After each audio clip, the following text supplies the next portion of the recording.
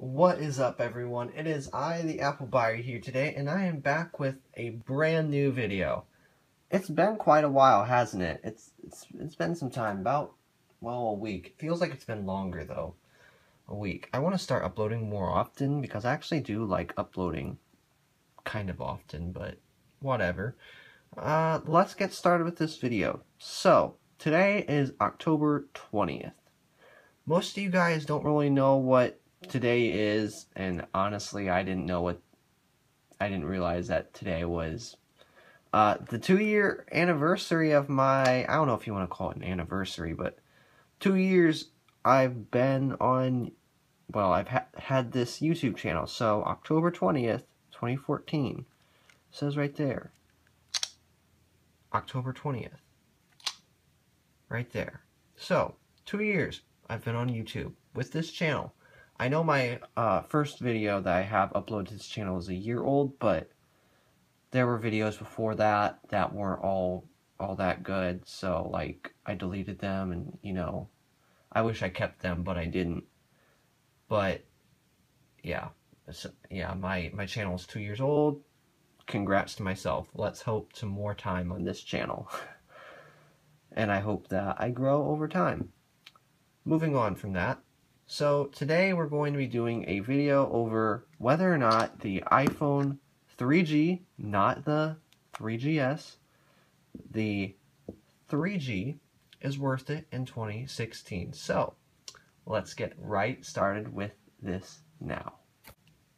This phone was made in 2008, I believe, because the 2G was released in 2007, so I'm assuming that this phone was in 2008. This is Phone Arena. Oh my gosh, you can just see the age in this phone just by, I don't know why I'm using this phone to read the specs off for it, but whatever. Yes, I was right, 2008. So this phone was released in 2008, and let me think. Okay, yeah, it's an 8-year phone. A little over 8 years old. Yeah, a little over 8 years old.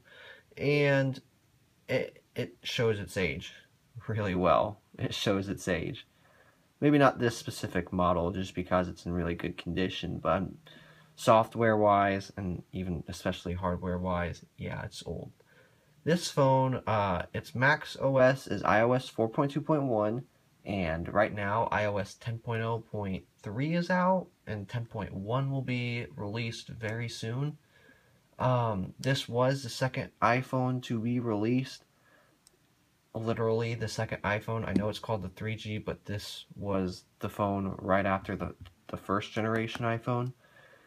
And the iPhone 7 is out. I know that's not the 7th iPhone, but it doesn't matter because the iPhone 7 is crazy compared to this phone. We have a, let's see, stuff that matters. A 320 by 480 screen. That's extremely low resolution by today's standards, considering that we have phones out there running 4K screens. Cough, Sony. And let's see, what else do we have here? 2-megapixel camera with geotagging. Compare that to like an iPhone 7 now, or even a 6S, and those phones can do 4K video, and they both have 12 megapixels, ton of different features in the camera other than just 4K video, but plenty of stuff compared to this phone. All you get is very similar to this camera. You just get point and shoot, so snap, but I guess you get geotagging, although I don't really know what that is. This is what I was really wanting to get into, though. Same CPU and same amount of RAM and same max storage. So we got 412 megahertz, whatever the CPU is called, doesn't really matter. Single core only. Apple didn't start doing dual core, and well, they didn't start doing dual core CPUs until the iPhone 4S, and they finally just started doing quad core CPUs. I wouldn't call the iPhone 7 CPU quad core because it's complicated. It's like a quad core hybrid type CPU. We have 100.125 megabytes. Let me think. 128 megabytes of RAM, which is basically nothing. Built-in storage, this is a 16 gigabyte model. This is the max storage you can get on a 3G and a 2G, so and 16 gigs is honestly enough for a phone this old, unless if you're just going to use it for a ton of music. That's the only reason why I can't see 16 gigs not being enough.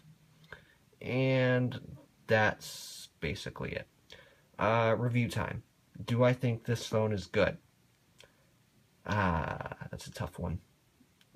First off, Safari use is pretty much unusable. You're right off the bat able to see it right now. This is a fairly easy site on modern devices. And yeah, it's fairly easy, and the phone just can barely swipe. It can barely load. I'm just going to close the tab anyway. And I mean, this phone is just slow. It's literally an iPhone 2G, but with a little bit, like, one OS higher. Now, let me get into the price point of this phone, because right now I'm just kind of knocking on it for it being old. I bought this phone here, for 20 bucks. Yeah, I know, I get, like, all these iPhones for 20 bucks, but I got this on eBay for 20 bucks, and it's in, like, ridiculously good condition. Very good. I was actually surprised by how good it was, especially for it being a 16 gigabyte. And 20 bucks gets you a really old iPhone, but you do get older apps such as Facebook, Twitter. I know it can get Instagram, but Instagram doesn't work on the phone anymore. YouTube runs on here, but you get the low res screen, and the site just kind of runs a little bit slow, a tiny bit. It's not like a newer iPhone you'd be running on, but it is manageable. Kick is possible on this phone. I've used it before as a daily driver, I guess you can say. And Kick is possible, but it's only for, like, basically texting. You don't really get any other features like Kick has now. Twitter and Facebook, I remember in 2014, they worked, but they were extremely slow. Twitter, I know, still works, but Facebook and Facebook Messenger, I'm not too sure about. Same goes for TuneIn Radio. But you can, unlike, oops, I shook my camera prop.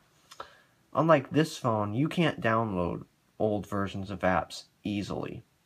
I say easily. You can, but it's difficult. This phone, you can download older versions of apps directly from the App Store, so that makes it a lot easier. Well, it's still kind of difficult if you've never downloaded the app, but it's still easier. So you can get old apps on this phone, but most apps won't be very well supported, or they won't work, or they just won't be supported at all because of how old this phone is. Do I think this phone is worth the 20 bucks? That is the question. The hardware is extremely ancient in it. It's literally... one thing I forgot to say is, this phone uses 2G networks, while this phone uses 3G networks. Big difference, especially for 2007 and 8. That was a huge thing back then, was 3G. I know 3G is old now in today's standards, but still 3G compared to 2G, even by today's standards, is a huge difference. Huge. That's like that was like the reason why this phone is called the 3G, is because it has 3G networks. And that's why this phone is called the 2G by many people, because 2G network. Other than that, though, there's virtually no difference other than, like, the finish of the phone, or not the finish, but, like, the whole body of the phone. Other than that, these two are the same, just iOS 4, 3G, and different body. Do I think this phone is worth it? You'd be better off getting a 3GS, in my opinion. I bought this phone for $5 more, and it can do about a billion... I don't want to say a billion times. It can do a lot more than what this phone can. Is it worth... No, I think you should pay the $25 to $30-ish and get a lot more use. Apps are much more modern. You just get a better experience of iOS. You don't get the best experience of iOS, even on a phone this old and cheap, but you get a better experience. What do I think this phone is good for?